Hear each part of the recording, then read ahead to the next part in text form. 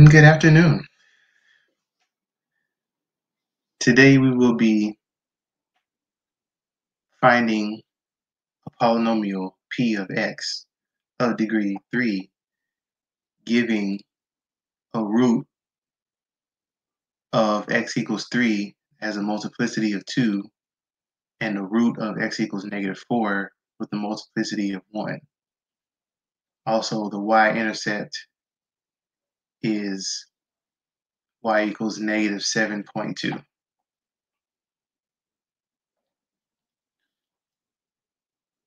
So, with that being said, we have two zeros, but one of those zeros has a multiplicity of 2. What does that mean? That means the exponent on that zero is degree 2.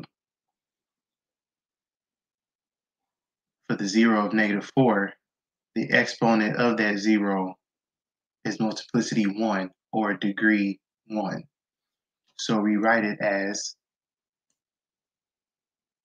a function of p of x equals x minus 3, which is the zero expressed as a factor with the multiplicity of 2, exponent 2, times x plus 4, which is the zero in the factor form, with a multiplicity of 1, degree 1. But when the degree is 1, you don't have to write it. You can if you want to. Next thing, we expand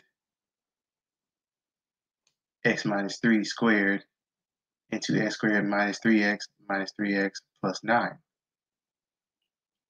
Then we add like terms to get here, carrying down the x plus 4.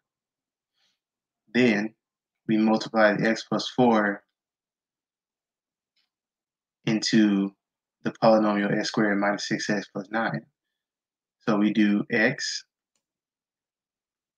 times x squared, x times -6x, and x times 9, which is x cubed minus 6x squared plus 9x. Then we do 4 times each term, 4x squared minus 24x plus 36. Then we bring down x cubed, so that's the only term. We add like terms, -6x plus 4x squared, -6x squared plus 4x squared is minus 2x squared, plus 9x minus 24x is negative 15x, and bring down the plus 36. Now we have the function p of x we were looking for.